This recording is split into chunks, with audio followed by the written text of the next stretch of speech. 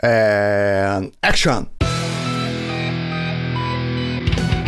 Hi, welcome to Cinemarea, where we only talk about South Korean movies and dramas. Korean movies of 2021, huh? Slate or Purara Kampunga is the second movie I saw from 2021 and so far so good. The movie stars Ahn Ji-hye, Tae-san, Lee Se-ho, and Kim Min-ji. Ahn Ji-hye is an orphan whose dream is to become a hero so that she doesn't become useless in this world. As an adult, she is a struggling actress accepting a job as a stand-in for a movie. Once she arrives on the set, something happens and she is transported to a parallel universe where she is mistakenly believed to be a soul slayer, a lonely savior who's gonna save the people of the village she is transported to. Slate is a fantasy, action, comedy movie, I guess. It takes influences from a variety of sources. In a way, this movie is a big melting pot of different genres. It doesn't take itself very seriously when it comes to its characters and its situations, but it takes very seriously the presentation of these ideas. I'm gonna switch up my usual routine and talk about the problems first because I wanna get them out of the way. Slate is very much a comedy. It's a very lighthearted movie, and it's good that way.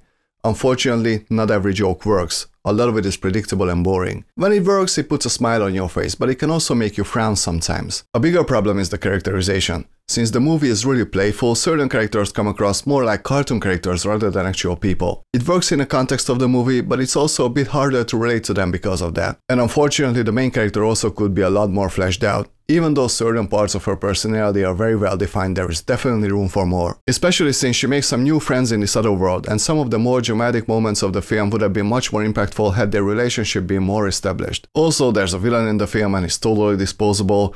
There's a YouTuber character whose only job is to drop some exposition and then appear here and there for no reason at all. And then there are some things I just wanted to know. For example, certain characters use some sort of magic in this other world and it's never explained. Stuff like that. Now that we've got that out of the way, here comes the praise. Even though the characters could be stronger, everybody's doing a pretty good job here. And certain characters have some pretty satisfying character arcs. For example, Lee Se-ho plays an actual soul slayer, but by the time he gets into town, Ahn Ji-hye is already there, so he seems useless. And despite his character arc being a little cliched, it was still very satisfying, especially because I didn't expect the movie to do that. And I also think that the movie not taking itself very seriously is a really good idea. It's a story that you can play around with, and it's also a great opportunity to blend different genres together. The movie has some Western vibes, for example. Certain Western movies were definitely an influence on Slate. It draws from martial arts movies, it has lots of comedy, and yet all these different influences and genres work for each other instead of against each other. And it has a lot to do with the cinematography. Slate is a pretty small-scale movie, but it was done by people who knew what they were doing.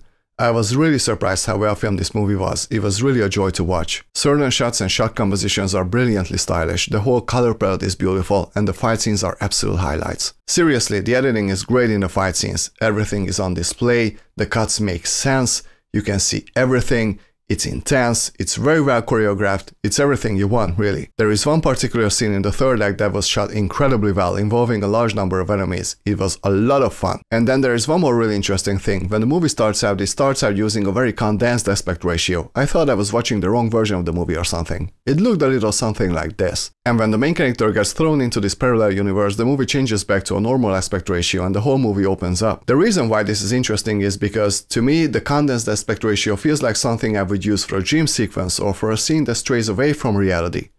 And here it is used to represent reality. So I wonder if that was intentional, you know, maybe the movie is implying that the real world for the main character is actually the other world? I don't know, it's an open-ended question, but it's something to think about. So Slate is a movie that is done with care and effort. It has its shortcomings, but it knows exactly what it is and it makes the most out of it. The pacing is also really good, the movie doesn't waste any time, it flows really well. It doesn't overstay its welcome. There's nothing in it that we haven't seen before, but it still has a pretty unique tone to it. The other world is explained really fast and it's represented really well. It's familiar enough so that it's not uncomfortable, but it's different enough to be interesting. This is a ride where you totally have to suspend your disbelief, but it's actually easy because the movie is actually a lot of fun. So Slate is a great surprise. I'd be lying if I said it's perfect, but for what it is, this is really strong. And I had a great time with it, and I'm gonna give this one 75%. If you feel like watching something really fun that is actually very well executed, give this one a try. It's good! 여러분, 오늘은 여기까지만 해요. 영상 봐주셔서 감사합니다. 이 영상 좋아하면 구독해주세요. See you very soon. 다음 시간에 만나요, 여러분. 안녕히 계세요. Bye!